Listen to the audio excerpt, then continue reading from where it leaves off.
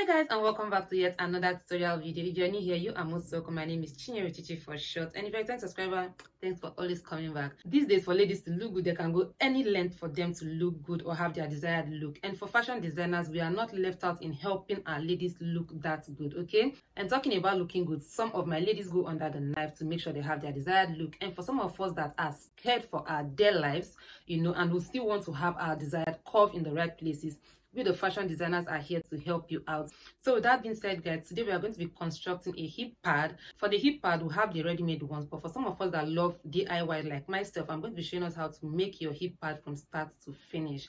So guys, if this is the one you're interested in, please do try back, relax, enjoy, and please don't forget to hit the subscribe button, give this video a like, and drop your thoughts in the comment section below. So guys, without further ado, let's dive right into the hip padding tutorial.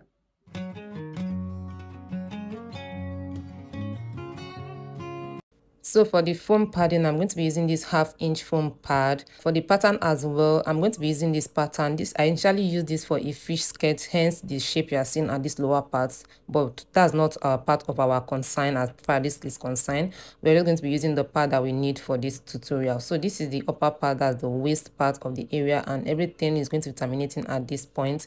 Just ignore the fish shape at the lower part, okay? So basically, to start with, I'm going to be using this point for the length of my short skirt. So that's where I'm going to be using, and then at this point I come down by 1 inch from the waist area, and then at the tail end of the skirt length, that's the short skirt length, I come up by 2 inches, and then from the side of the skirt I'm going to be coming in by 4 inches, okay? So take note, the waist I came down by 1 inch, the lower part by 2, and then from the side I came in by 4 inches, and then I connect all the points together. So this is what it looks like. Please note that this is the front part of the skirt. So for this sharp point, I'm going to be curving it out. I'm not going to be leaving it as sharp as it looks. So I just, with the help of my curve rule, I just sharpen that part to give me a little more curve. So at this point, I'm going to be marking out the up and the down, so that by the time I cut out, I'm not confused as that where should be the up and where should be the down. So that's it for the front. So I come to the back, I'm going to be coming down by 1 inch, just like I did to the front, and then from the center of the back, after the zipper allowance, I'm going to be coming in by 1 inch as well. And for the distance between the hip and the skirt length, I divide it by 2, okay? So whatever that gives me, I divide it by 2, and I get the midpoint. So I'm going to be marking that point. So I think this point gave me about 10 inches or 9.5, and then I get the midpoint, and then I mark that point, okay? So this is the midpoint of the distance between the hip and the skirt length. So at this point, I'm going to be coming inward. I'm going to be coming inward by 4 inches, okay? So I come in by 4 inches, and then I'm going to be coming up from the lower part by 2 inches. Remember what we did to the front? So I come up by 2 inches, and then I connect all the points together. So from the waist to this center back, and then to this other point, as you can see me do. So to this point, and then to this other point, like so. For the back, I have 4 points, and the front we have 3 points. And just like we curved the front at the sharp edge, like so, we are going to be doing the same thing to this back, okay? So you can see we mark also up and down so that we'll be able to differentiate.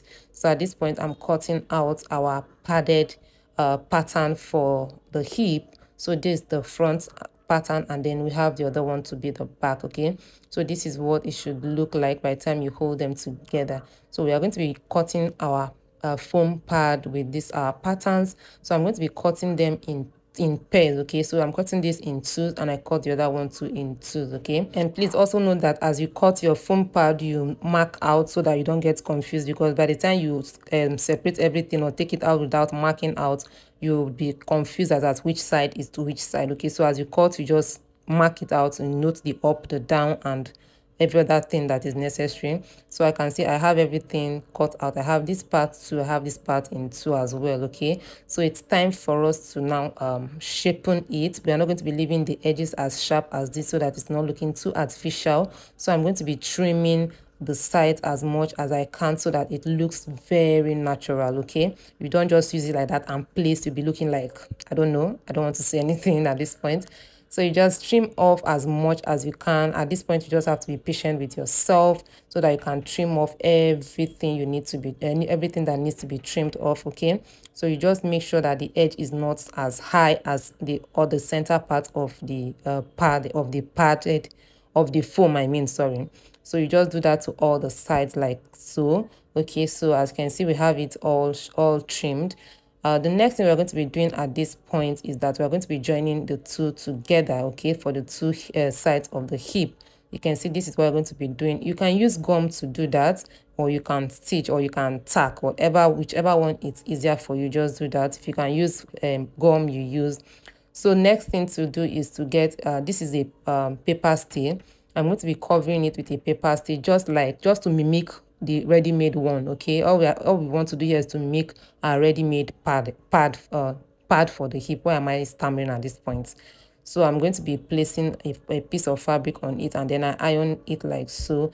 So I'm going to be doing that to all the 4 pieces, and then I'm going to be marking out, just leaving out about half an inch or quarter of an inch at the sides of the whole thing, and then I cut out like so. Okay, so after cutting out the 4 piece, this is what you should have, and you're going to continue, and you also iron so that the paper stay can lay flat or gum or stick to the foam. Okay, so after that, after you're done ironing the paper stay on the foam so that it can stick together, yours is supposed to come out looking like this. And at this point, we are not done with the ironing. So at this leftover that we have here, you're going to be using your ironing to stick it together so that the edges are not left open. Okay, so you do that to all the 4 parts, and our padded hip is ready, not almost ready. Just in case you are ready to use at this point, you also come back to your pattern. Because we have covered it with the paper stay, you come back with your pattern, place it on the padded hip, and then you mark out the up and down to be able to differentiate. So for this part that we're going to be stitching together, we're going to be cutting that out, okay, leaving out every other side. So you cut out this part of the stay, you cut it out so that you'll be able to hold your two padded hip together. Okay, like I said, you can use gum, you can use you can stitch, you can tack, whatever you want to do.